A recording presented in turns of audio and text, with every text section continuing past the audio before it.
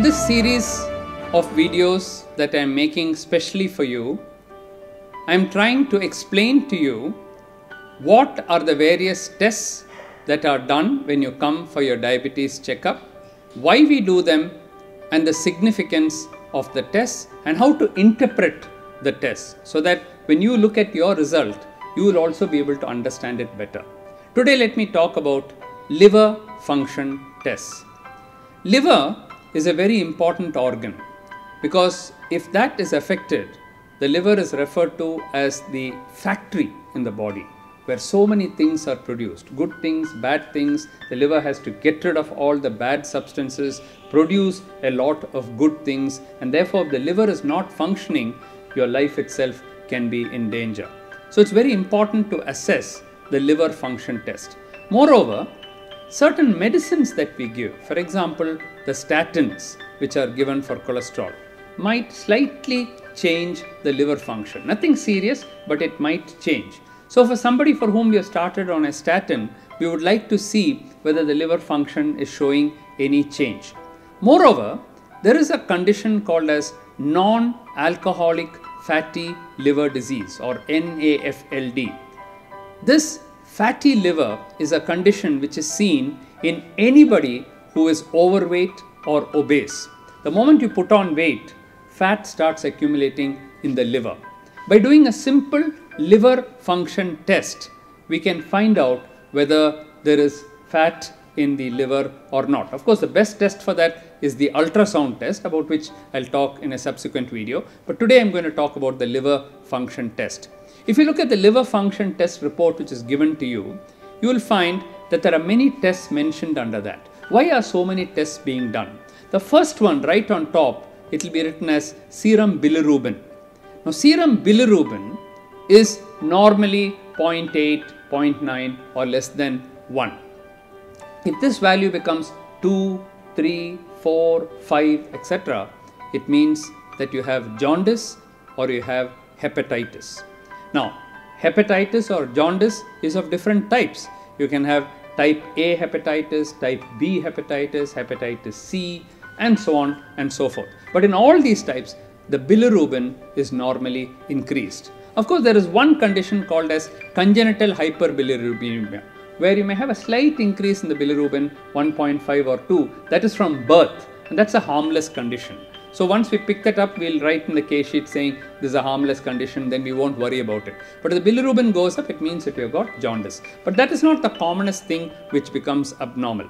If you go further down in the liver function test, you will find tests called as SGOT and SGPT.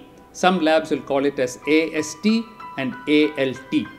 These two tests tell you whether the liver is functioning normally or not. Suppose your liver is not working properly, suppose there is more fat in the liver, or suppose there is an infection, or if you have jaundice itself, this SGOT and SGPT may go up. I mentioned the condition called as non-alcoholic fatty liver disease. In that condition also, the SGOT and SGPT may go up. Sometimes when you take these statin tablets, slightly it may go up, but that is normal. We don't have to worry. Let's say the normal value for the laboratory that you are visiting is 30 or 35. Normally up to 35 or 40 of SGOT and SGPT we take as normal. If it is 45, you don't have to worry.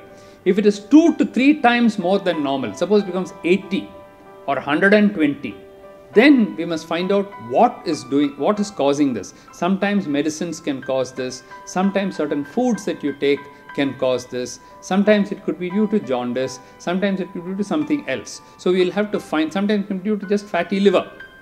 If we find that, then we'll have to be very careful when we write certain tablets, because certain tablets can have some changes in the liver, and it's very important to keep checking it. Now, some of you say, why are you checking my liver function test? You keep questioning everything that we do. Okay. Suppose, let me say you are on a tablet and which can show some changes in the body, and we don't check it at all. What will happen? 3 months later, you come back, we have not checked it. Next time also you don't want it, we don't check it. 1 year later, when you check it, you suddenly find the liver function has become extremely abnormal. Okay.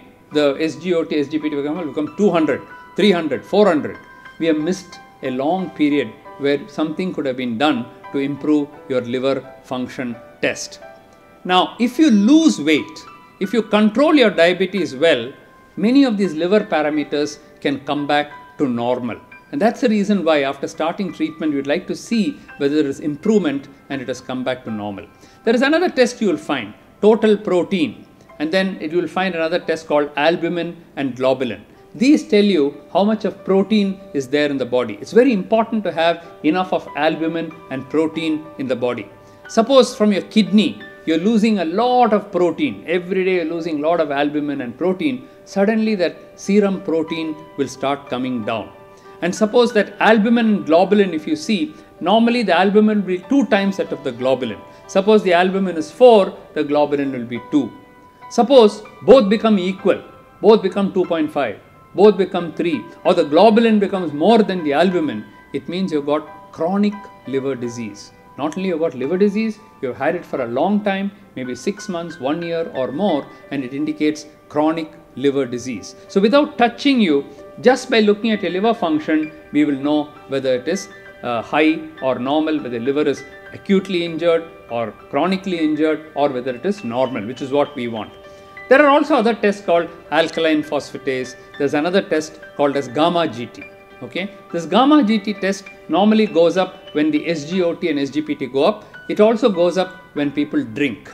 I told you that there is a condition called as non-alcoholic fatty liver disease. But if you drink a lot of alcohol, then alcoholic fatty liver disease can also come. And one way to know that is to measure your gamma GT in the liver function test. So as you can see, it's not just one thing that the liver function is telling you, it tells you so many things. And suppose this simple blood test gives us an indication, then we can immediately go on to study the ultrasound to see whether there is fatty liver in that. There is also other tests where we can find out the stiffness of the liver. All these are additional tests which we can do if we find something abnormal in the liver function test. So next time, make sure that even if we forget to get your liver function test done at least once in 3 months or at least once in 6 months, make sure that your liver function test is done. Thank you so much.